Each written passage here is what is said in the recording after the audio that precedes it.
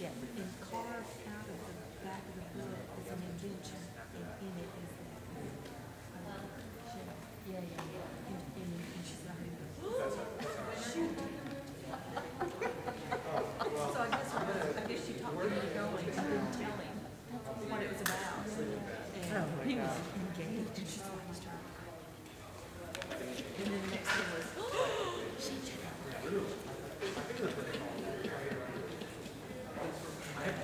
That is really good. A little girl. Yeah, it was good. It's good. Girl that's played. You went to all the girls. Oh no, it was like while we were practicing. Oh, I see. And I'm sure I think it's no.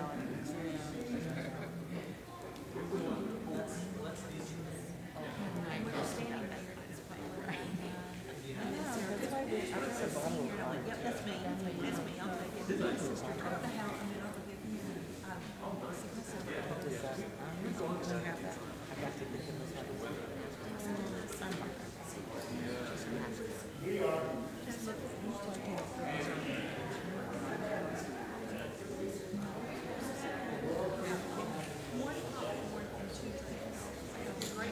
I'm so glad Holly came. I've seen her.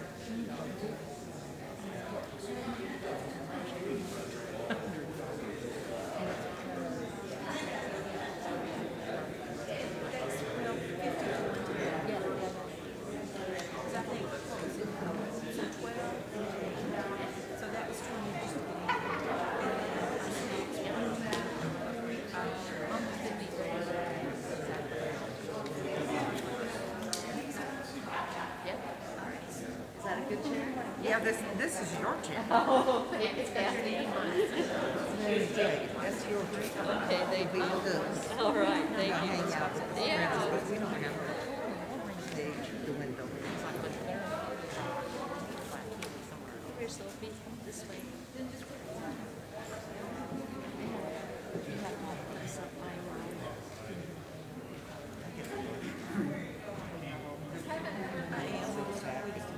If you get her They're easy to watch. You just they put them in have the washing machine. Not let you.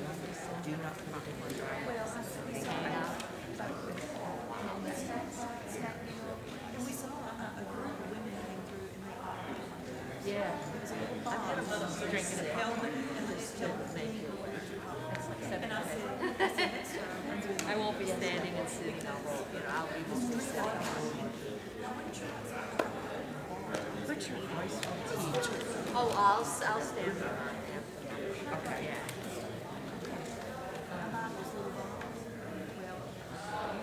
When we voted, actually Diana and he, one of our choir members, and then, you know, we sat the whole time waiting, so that was nice.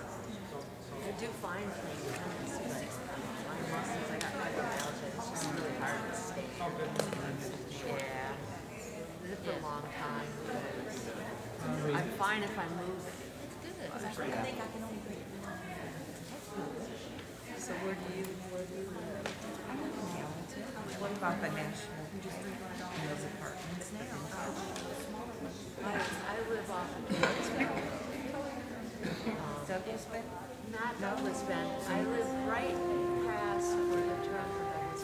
Cagesville. You know where Rehoboth Methodist Church is? I live straight in the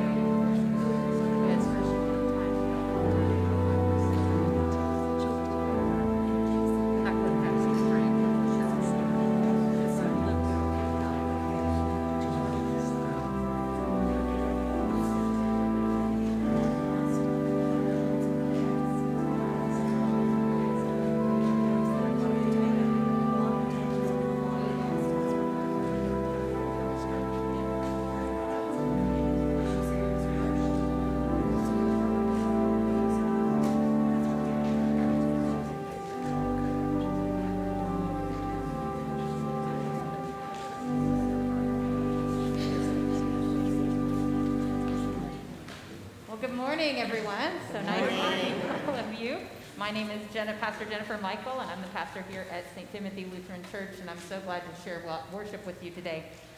One note, we mentioned this last week during the service, during the prayers of intercession. You are invited to kneel using the kneelers in the pew if you are able. Sitting is perfectly appropriate as well if kneeling is not life-giving for you, so certainly know that we don't have kneelers for the choir, so they'll be sitting. So we invite you to this kind of practice. We worship with all of our five senses and our bodies, and this is another way to embody our worship by kneeling during the prayers or sitting. So let us take a few moments to center our hearts for worship, and then we will begin. Welcome.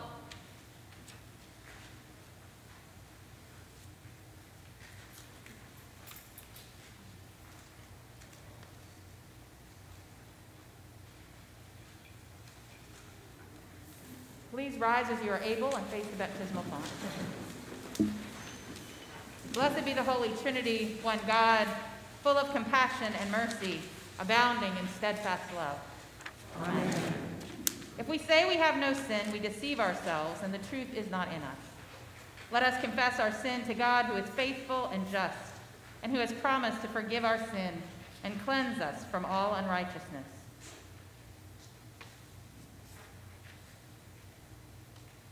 Most merciful God, have mercy on us. We confess to you that we have sinned against you in thought, word, and deed, by what we have done and by what we have left undone. We have not trusted you with our whole heart. We have not loved one another in deed and in truth. In your compassion, forgive our sin, and so uphold us by your Spirit, that we may live and serve you in newness of life, through Jesus Christ, our light and our truth. Amen.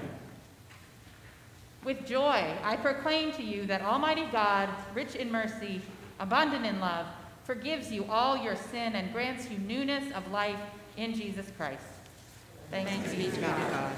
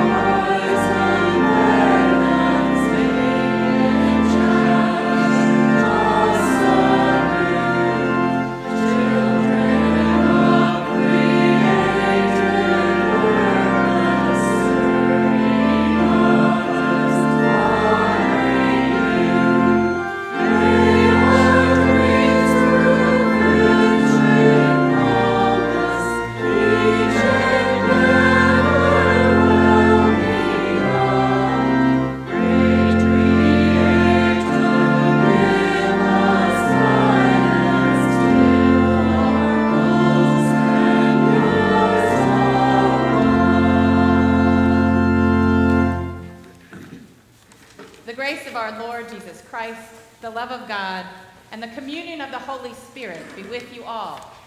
And also with you.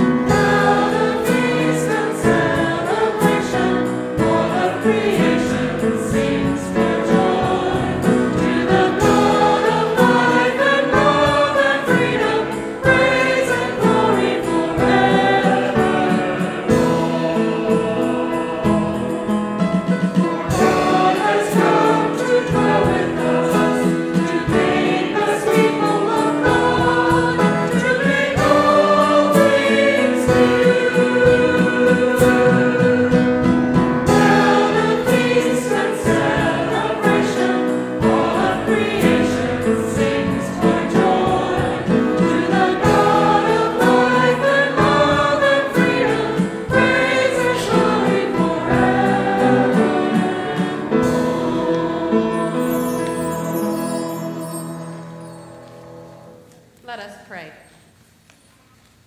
Almighty God, you sent your Holy Spirit to be the life and light of your church. Open our hearts to the riches of your grace, that we may be ready to receive you wherever you appear, through Jesus Christ, our Savior and Lord. Amen. Be seated.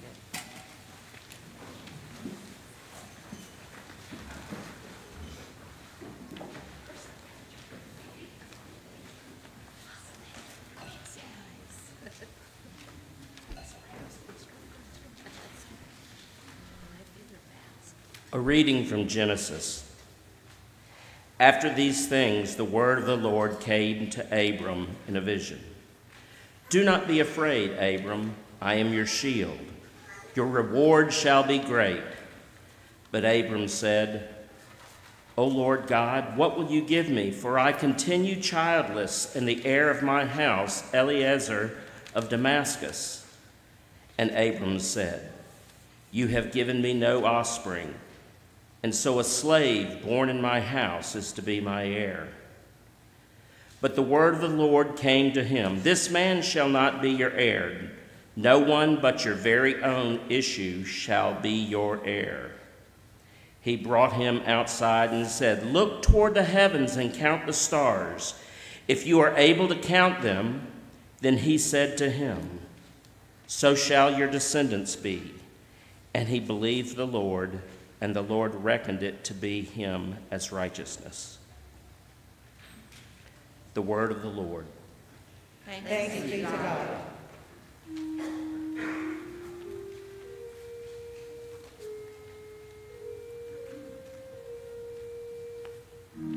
Happy is the nation whose God is the Lord.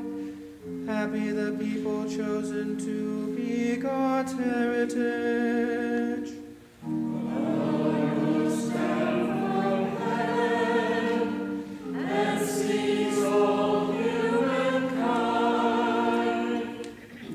God sits firmly enthroned and watches all who dwell on the earth.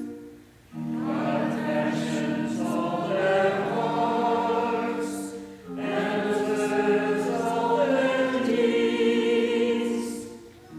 A king is the side of the army, nor are warriors rescued by their great strength.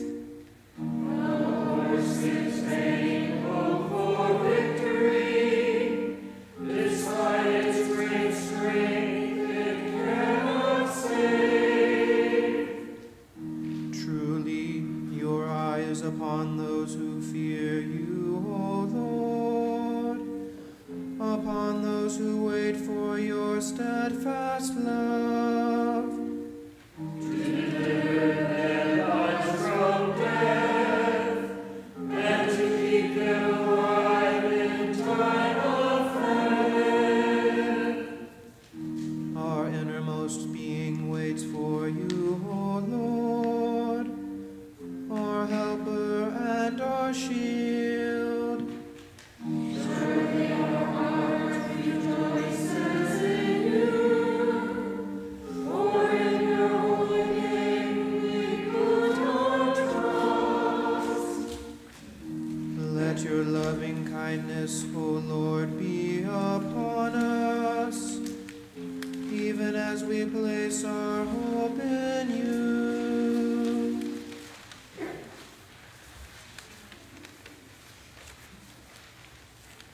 A reading from Hebrews. Now faith is the assurance of things hoped for, the conviction of things not seen. Indeed, by faith our ancestors received approval. By faith we understand that the worlds were prepared by the word of God, so that what is seen was made from things that are not visible. By faith, Abraham obeyed when he was called to set out for a place that he was to receive an inheritance. And he set out, not knowing where he was going. By faith, he stayed for a time in the land he had been promised as a foreign land, living in tents, as did Isaac and Jacob, who were heirs with him of the same promise. For he looked forward to the city that has foundations, whose architect and builder is God. By faith he received power of procreation, even though he was too old.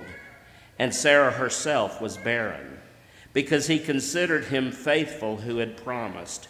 Therefore, from one person, and this is one as good as dead, descendants were born. As many as the stars of heaven and as innumerable grains of sand by the seashore. All of these died in faith without having received the promises. But from a distance they saw and greeted them. They confessed that they were strangers and foreigners on the earth. For people who speak in this way make it clear that they are seeking a homeland. If they had been thinking of the land that they had left behind, they would have had opportunity to return. But as it is, they desire a better country, that is, a heavenly one. Therefore, God is not ashamed to be called their God. Indeed, he has prepared a city for them. The word of the Lord. Thanks be to God. Invite the children to come forward.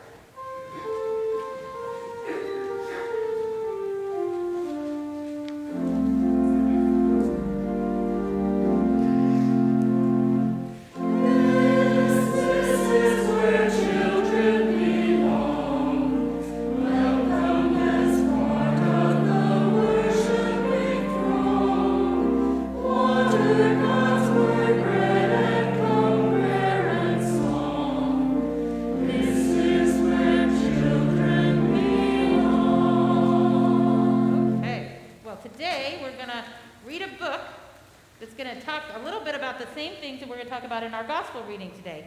But this is from a different culture. This is called The Greatest Treasure. It's about a man in China, right? Long ago in China, there lived a rich man named Pang. All day, Pang worried about his money, and he counted and sorted it. He worried about how he should spend it and how he could get more. And then Pang had 5 sons. And when his sons wanted to play with him, he scowled and said, "I'm much too busy. Then they ran to their mother, and she would say, "Remember the great Proverbs, my son. With money you are a dragon. Without it you are a worm." Ooh, that's yucky. Reading upside down is hard. And now far away lived a poor man named Lee. And all day long he worked his small farm, but whenever he had a chance, he pulled out his flute and he started to play. And he started to play with his children too, and they made sounds, they laughed, and they played, and they danced. But this came day in and day out, so day and night, the music and the laughter from Lee's farm reached Pang in his great house. Then Pang lost count of his counting his coins, and he had to begin again, and he was really upset about it. So he says, if Lee were rich, then it would make it, he would not have time to play with his flute or laugh with his children. So guess what? Pang filled a large bag of money with coins, and then he went over in his fancy carriage over to Lee's house and delivered his gift and said, I want to share my treasure with you. Please take these gold coins, use them wisely. So Lee could hardly believe his eyes. He could hardly believe he had all this money. But you know what he ended up doing? He ended up starting to go, what should I do with my money? And he wondered, first, I have to count it, right? So then he started to count, but then he began to worry about that he hadn't counted good enough. And he kept worrying and said, oh, I've got to hide it. I've got to hide it under a table, or I've got to hide it inside the stove. And then he put it in another place, in the cellar. And then he was worried all the time about how he should spend it. Should he buy an ox? Should he buy a bunch of chickens? He worried and worried and worried and worried. And there's so much worry, Lee began to worry again. What if I have less money than I had thought? And so he wondered. He began to count again and again, and his children said, I'm much too busy to play with you or to laugh with you. And Lee's wife spoke this. She said, remember the great proverb, my daughters. He who has heaven in his heart is never poor. So that's when Lee discovered, I must give all this money back. It's just causing me all kinds of grief. And he kicked the pile of coins over and said, I'm going to give this back. So then he goes back and he felt sorry for Pang, because he said, if Pang spends all this time counting his money, he doesn't have enough time to have fun with his children. He says, I must return your gracious gift, he says. The treasure almost robbed me of my happiness. And Pang was so surprised he couldn't say a word. And that's when he said, now please let me share my treasure with you. And guess what Pang did? Lee gave Pang a whole bunch of flutes for him and his family to play and laugh together. And guess what he learned? And they laughed, and now they shared their treasure. And what do you think the greatest treasure of all was? Their family and the happiness that they shared together. And then they go out right off into the sunset. Everybody all arm in arm. So what this story reminds us is that our treasure isn't in the stuff that we get for Christmas. It's not in the money that we have. Our treasure is this community of faith that we have together, this shared church family. And when we put God at the center of our lives, then we're able to turn ourselves toward that real treasure, and then we're able to share it with others. Okay, so that's our lesson for today. So you want to join me in a prayer? All right, let's go. Dear God. Dear God. Help us learn from Jesus. Help us learn from Jesus. How to receive your kingdom. So that we can share it with others. So that we share it. Amen. Amen. Thank you.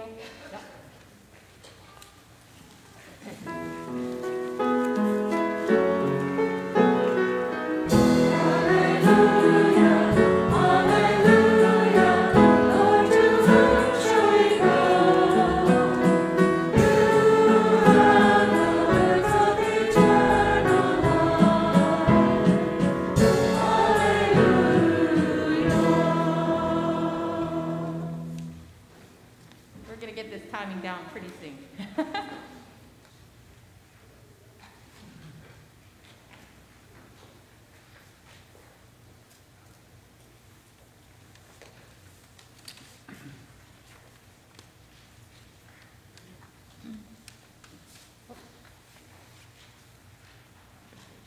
The Holy Gospel according to Luke, the 12th chapter. Glory to you, O Lord. Jesus said, "Do not be afraid, little flock, for it is your Father's good pleasure to give you the kingdom.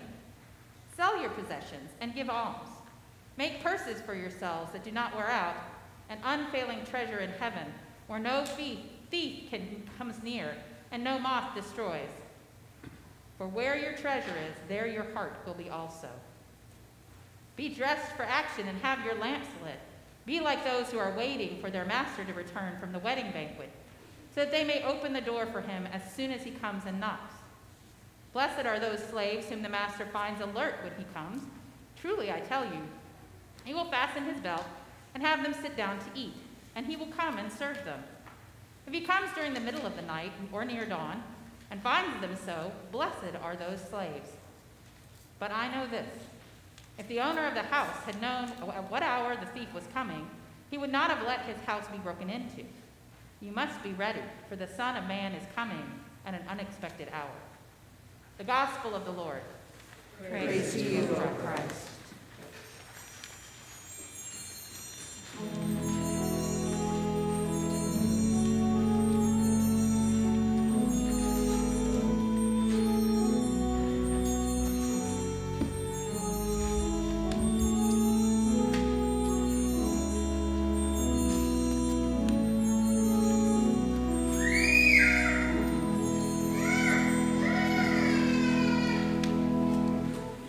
I promise it won't be that bad. Grace and peace be unto you from God our Father and from our Lord and Savior, Jesus Christ. Amen. A few years ago, or well, maybe it's more than a few years ago, I gave a workshop at a Women of the ELCA synodical event that focused on how we vision and grow our ministry together. I started out by telling the participants about an article I had read about the National Air and Space Museum of the Smithsonian. In the article, the author wrote about how incredible this place was. He said, "In the huge lobby hangs the airplane flown by Orville and Wilbur Wright on that momentous day at Kitty Hawk. Below it stands one of the capsules from the Gemini flights, used in the infancy of the space program. Charles Lindbergh's The Spirit of St. Louis is close at hand, boasting its first transatlantic nonstop flight. A sleek, orange plane that looks like a rocket with a few stubby wings hangs in a nearby room. Its silence betrays its astounding accomplishment of being the first plane to break the sound barrier. People do not talk at the Smithsonian," he said. "They whisper. They whisper because they are overwhelmed by the accomplishments of the brave, pioneering spirits that occupy that space. They whisper because the dreams of these creative and persistent few have become reality and convict the weakness of a doubtful public. The former pessimism and jeers of a world that said spaceflight was impossible lay quietly but heavily on the floor. In little more than half a century, history had been flipped on its ear. People could fly, thanks to a few brave souls who dared to dream. Spaceflight was made a reality." Now, after sharing this quote, we talked about the courage it took for these people to step beyond the boundaries of what science thought was possible, about how they pursued their dreams with a tenacity that many of us could not even imagine. And then I paused and asked this question. What would you do if you had absolutely no fear? What kinds of things would you accomplish if you lived your life from a frame of reference that your thoughts could literally shape your world? What would you love to try if you knew you couldn't fail? You may have heard that question before. It's often used in strategic planning sessions as a way to get the conversation rolling. It allows us to push past our present circumstances and consider possibilities. What would you do? What would you love to try if you knew you couldn't fail? The problem is that is a question that needs to be asked at the right time. There has to be a certain feeling of security in your current circumstances to make this question approachable. When you are in financial difficulty, or if you've experienced a significant loss, or even if you are feeling uncertain of what is coming next, It makes it more difficult to imagine a future that is more than just survival. To consider a new path that, while brighter, may also be more challenging and more risky. A measure of confidence helps us to take on even greater challenges. And similarly, having a mentor or an advocate helps. Someone to support you, someone who's got your back and who will encourage you. That provides a sense of security to then let you dare to dream, just like those who dreamed of space flight. When you have that security, it gives you the chance to think of the possibilities on the horizon. And in a sense, that's what Abraham, then called Abram, receives from the Lord in today's first reading. Do not be afraid, the Lord tells him. I will guide you and protect you and give you offspring and a future you could not have imagined.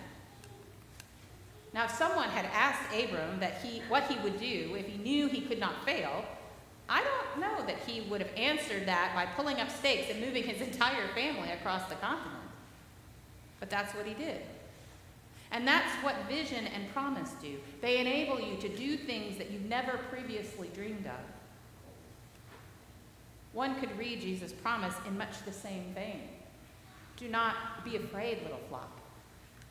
It is for your Father's good pleasure to give you all things.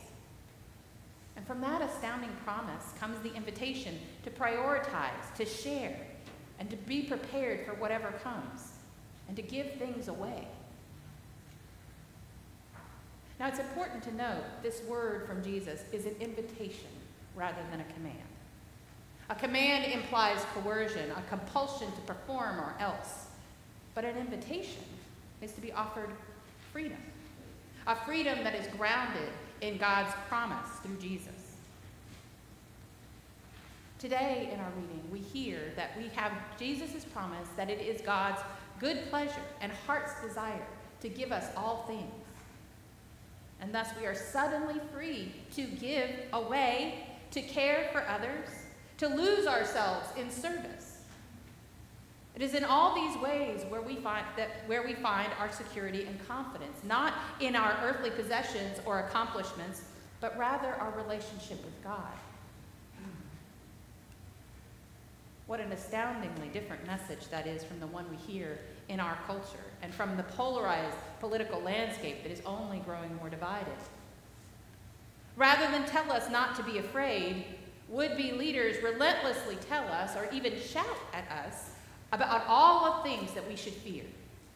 We have people on both sides of the aisle that talk more about what we should vote against instead of what we should vote for, out of fear of the other or their agenda.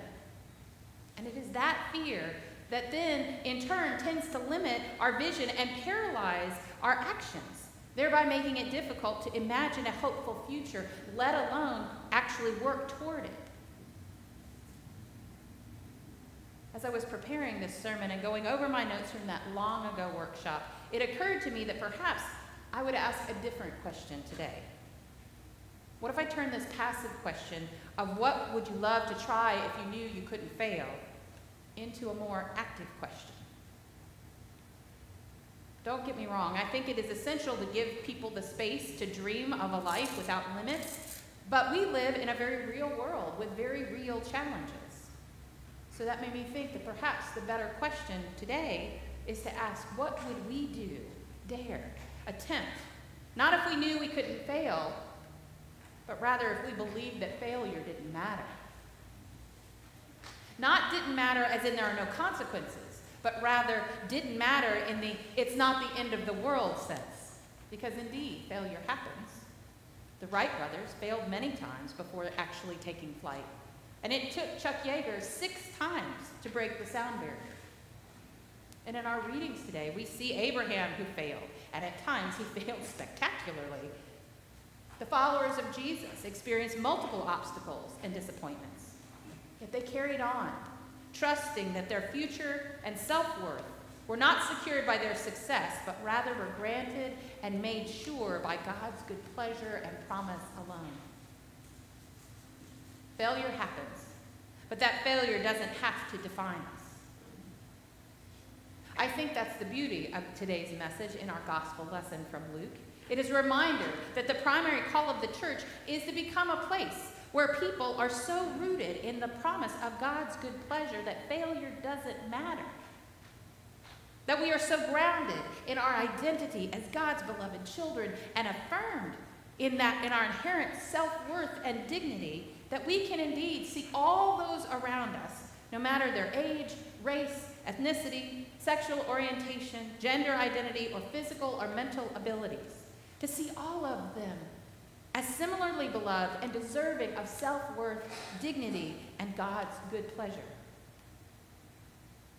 The question for a Christian isn't just some sort of self-actualization, but rather it is an affirmation of the idea that as we give ourselves away, whether that's through our time, our personal abilities, or even our money, when we freely give of ourselves in relationship and service without counting the cost, we find a deeper sense of self than we'd ever imagined possible. God knows that we are born to be in community, and thus we find a sense of self and meaning and purpose as we trust God's promises and give ourselves away in love without fear. So this week, as you return back to your everyday lives, I invite you to consider the vocation to which we are called as disciples. You are invited to dream dreams, to give of yourself without fear, because God has your back. God says to turn away from the pessimism and jeers of the world who want to keep us small, and instead go out into this world that needs everything we can give, with the sure knowledge that you are armed with God's promises to live into the work that you are called, that work that Jesus proclaims as God's kingdom. You need not fear. Our calling today is to be like one of those few brave souls who dared to dream, who share our gifts and our passion with wild abandon because of our conviction that we are God's own. That is our call, and that is God's promise. Amen. Amen.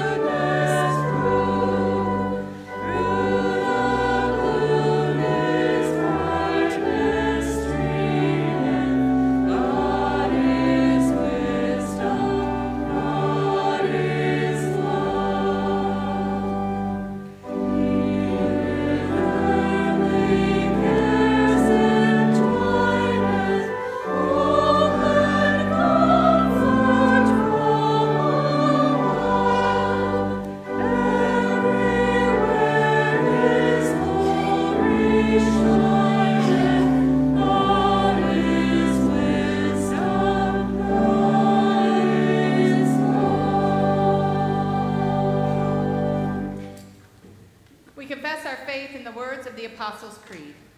I believe in God the Father Almighty, creator of heaven and earth. I believe in Jesus Christ, God's only Son, our Lord, who was conceived by the Holy Spirit, born of the Virgin Mary, suffered under Pontius Pilate, was crucified, died, and was buried. He descended to the dead. On the third day he rose again. He ascended into heaven. He is seated at the right hand of the Father, and he will come to judge the living and the dead. I believe in the Holy Spirit, the Holy Catholic Church, the communion of saints, the forgiveness of sins, the resurrection of the body, and the life everlasting. Amen.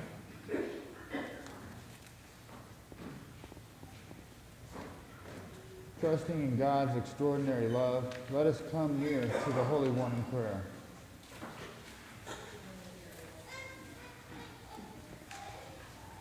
Let your loving kindness be upon your church. Fill all who proclaim the gospel with your Spirit. Equip your flock to speak your word of promise and hope in the midst of fear and uncertainty. Merciful God, Receive our prayer. let your loving kindness be upon your creation. Dwell among us and sustain our earthly home. In places of famine, provide nourishment. In places of plenty, fashion us to be good stewards of your bounty. Merciful God, Receive our prayer. let your loving kindness be upon your world. Be our helper and our shield in places torn by strife and violence. Raise up courageous leaders to govern with compassion and justice. Merciful God, Receive our prayer. let your loving kindness be upon your children. Look upon all who wait for your steadfast love.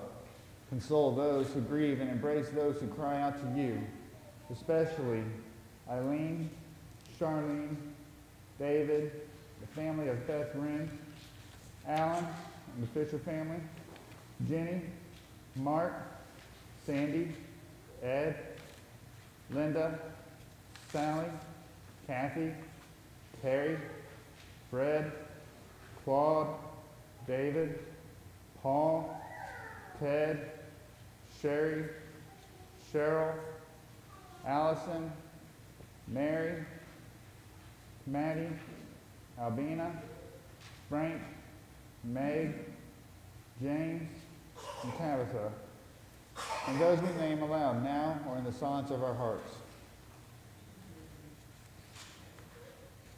Renew us at your table of mercy. Merciful God, Receive our prayer. the assembly is invited at this time to present other petitions. For our military, police, firefighters, emergency responders, and their families. Merciful God, Receive our prayer. For those in East Tennessee who have lost loved ones, friends, your property, hold them in your loving hand and give them peace. merciful God, Receive our prayer. with thanksgiving we remember all who have died in faith and now rest in you as they place their hope in you. So strengthen us to trust in your promise of new life. Merciful God, Receive our prayer. Receive the prayers of your children, merciful God, and hold us forever in your steadfast love. Through Jesus Christ, our holy wisdom. Amen. Amen. The peace of Christ be with you always. And also with you. Please share the peace with one another.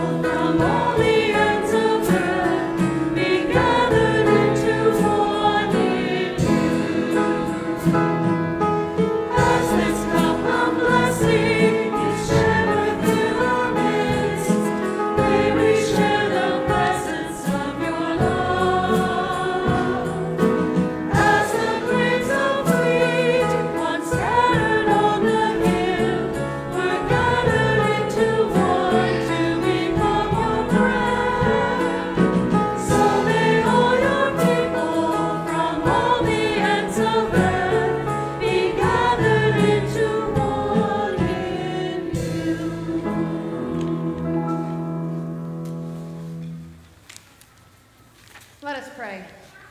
Merciful God, everything in heaven and earth belongs to you. We joyfully release what you have entrusted to us. May these gifts be signs of our whole lives returned to you, dedicated to the healing and unity of all creation, through Jesus Christ. Amen. Amen.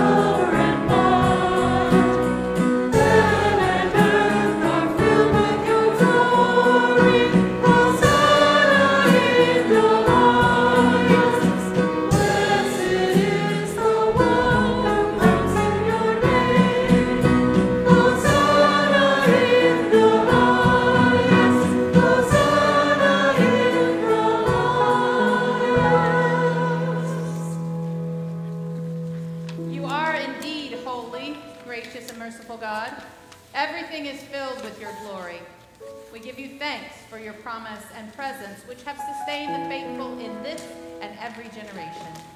Above all, we give you thanks for Jesus, born of Mary, who in word and deed announced your gentle rule of justice, reconciliation, and peace. On the night of his betrayal, our Lord Jesus took bread and gave thanks. He broke it and gave it to his disciples, saying, "Take and eat. This is my body given for you. Do this for the remembrance of me."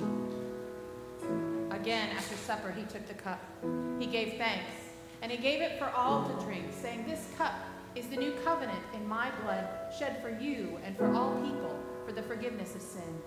Do this in remembrance of me." Remembering his command to love one another, his life and death, his resurrection and his ascension, we pray for his coming again, even as we cry. Amen. Come, Lord Jesus. Amen. Come, Lord Jesus. Send now, we pray, your Holy Spirit, that all of your promises may come to us and your whole creation. Amen. Come, Holy Spirit. Amen. Come, Holy Spirit. This we pray through Jesus Christ, our Savior and our friend.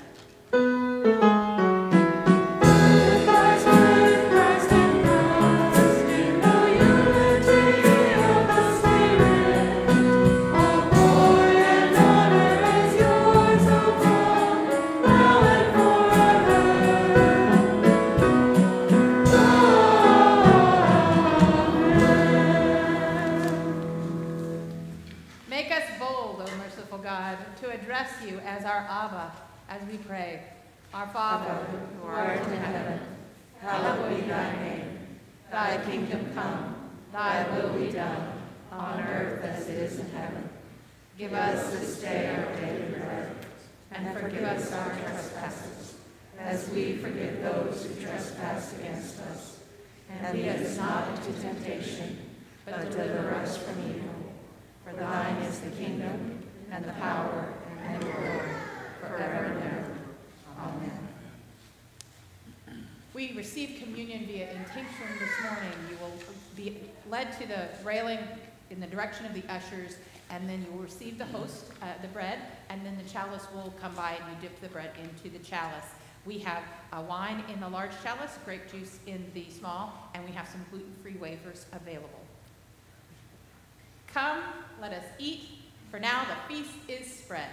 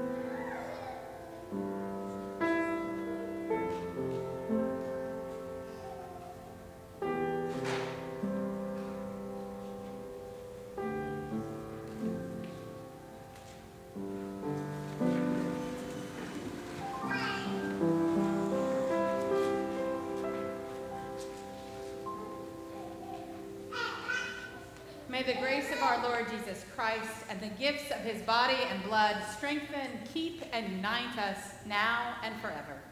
Amen.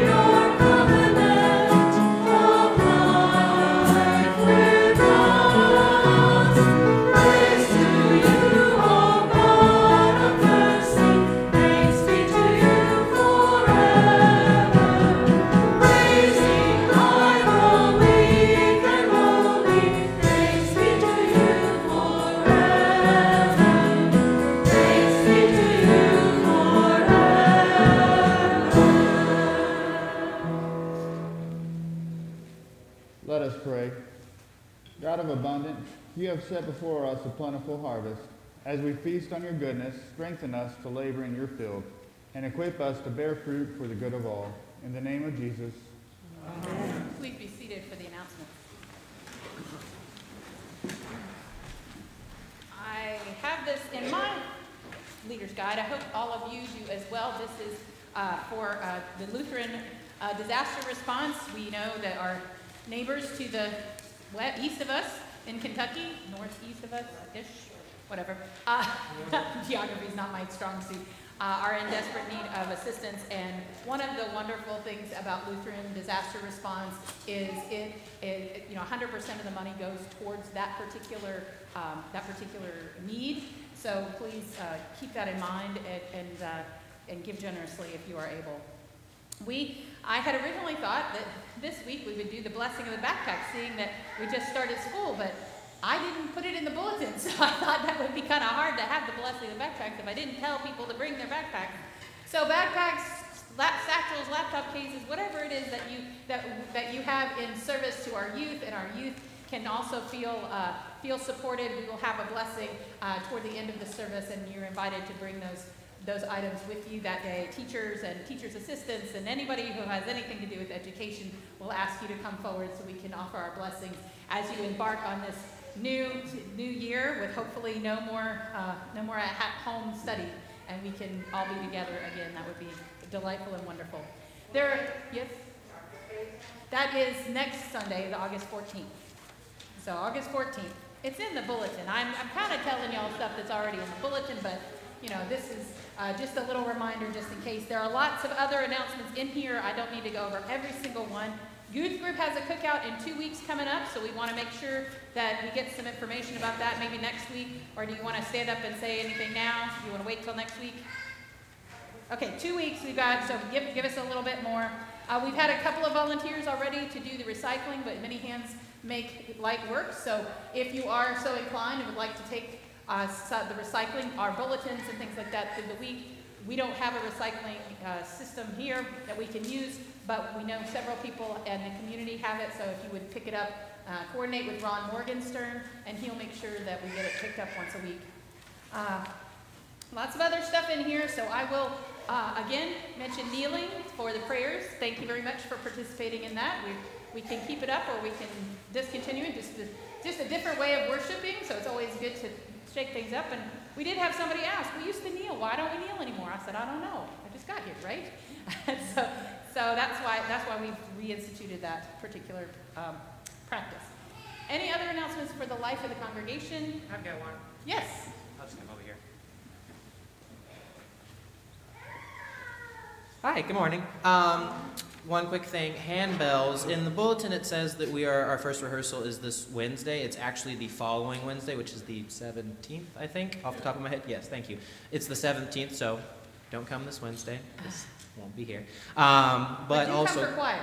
Yes, do come for choir though. Choir will be rehearsing this Wednesday. So choir starts Wednesday rehearsals this Wednesday, and then handbells will start Wednesday rehearsals the following Wednesday. If you'd like to join either, please come. There's a whole bunch of very friendly faces here that would love to talk to you about it. Same thing for handbells. If you're interested, we would take a few extra people. And even if you're just not sure you can commit fully, but you'd like to be an alternate or a sub, because sometimes we have people in and out, love to take you. So thank you. Yeah, if you can count to 4, you can play handbells, I've been told. And you have hands. If you have hands. Yes, and you have hands, that's true. Any other for the, yes, Jen?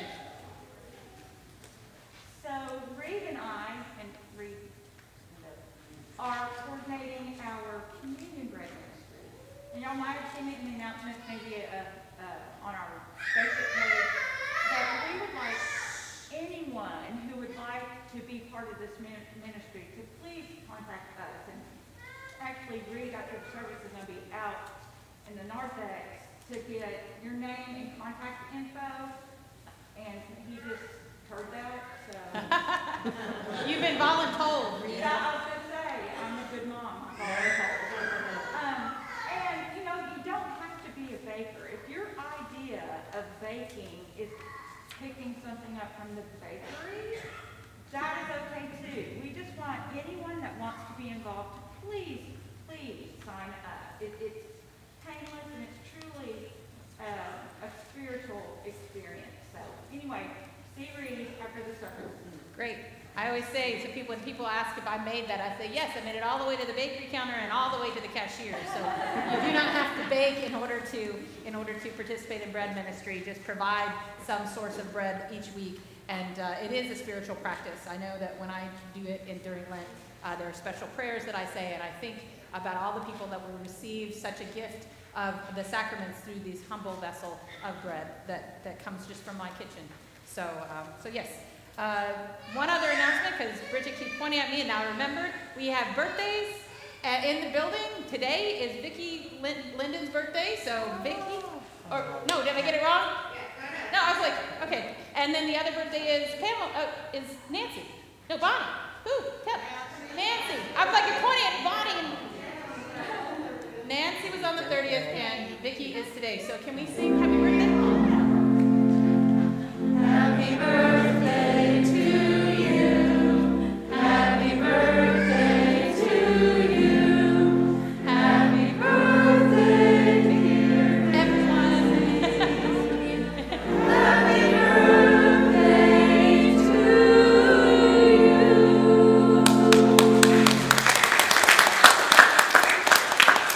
Yes, we love to embarrass people on their birthday, so be prepared. All right, and no other announcements. Let's please rise for the blessing.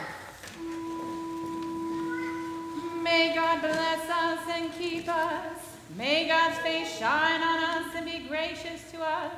May God look on us with favor and give us peace.